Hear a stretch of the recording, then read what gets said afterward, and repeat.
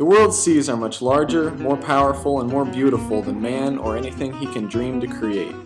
To those who have seen it, the sea appears to go on and never end, which in turn parallels man's endless struggle to not give in to death. Ernest Hemingway was aware of this when writing The Old Man and the Sea, and made an example of this struggle through his main character Santiago.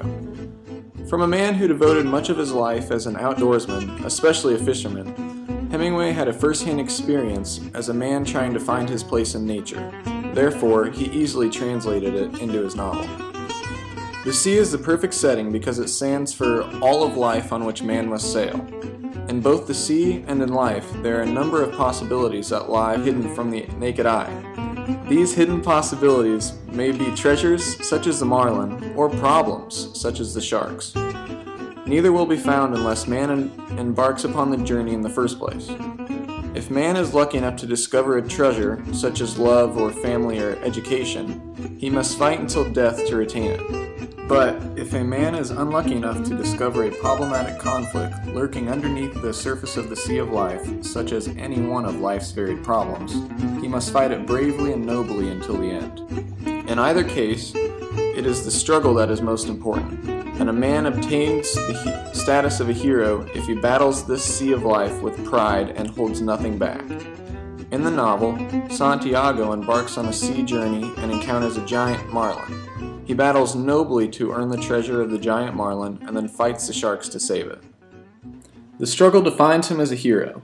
Even though he loses the marlin to the sharks, he has won the battle with the sea.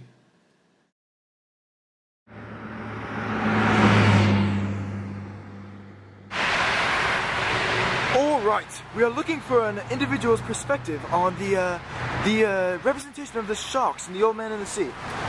Oh, here's a man. Let's ask this man. Sir, what do you think about the representation of the sharks in The Old Man and the Sea?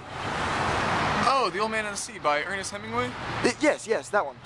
Oh, well, from a biographical point of view, I think that the sharks represent the literary critics that chastise Hemingway's work during his drought in his work. Just like Santiago's 84 days of not catching any fish, Hemingway is really trying to express his point that no matter what man tries to do, there will always be some type of opposition out to stop you from reaching that goal. Really? That's brilliant! Thank you, sir. I really must be going. Alright, on your way. Wow, Springfield, Illinois is a remarkable place. Let's continue.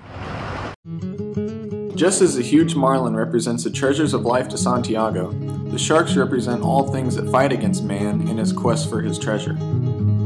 As opponents of the old man, the sharks stand in bold contrast to the marlin, which is obviously worthy of Santiago's effort and strength.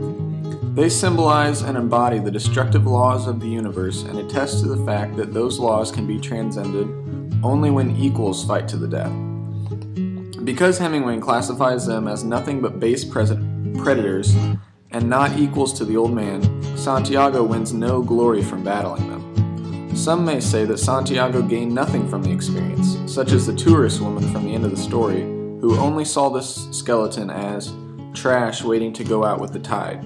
But because he exhausted himself in fending off the negative forces that were the sharks, he earned every right of glory and praise that he received from the little boy and other fishermen. Each of the symbols employed by Hemingway adds to the basic theme that life is an endless struggle with whimsical rewards. In order to gain nobility in life, a person must show bravery, confidence, courage, patience, optimism, and intelligence during the struggle. Then, even if the prize is lost, the person has still won the battle, proving himself capable of maintaining pride under pressure, the ultimate test of mankind. Join us next week on the History Channel for a much less interesting and slightly less in-depth analysis of Kate Chopin's The Awakening.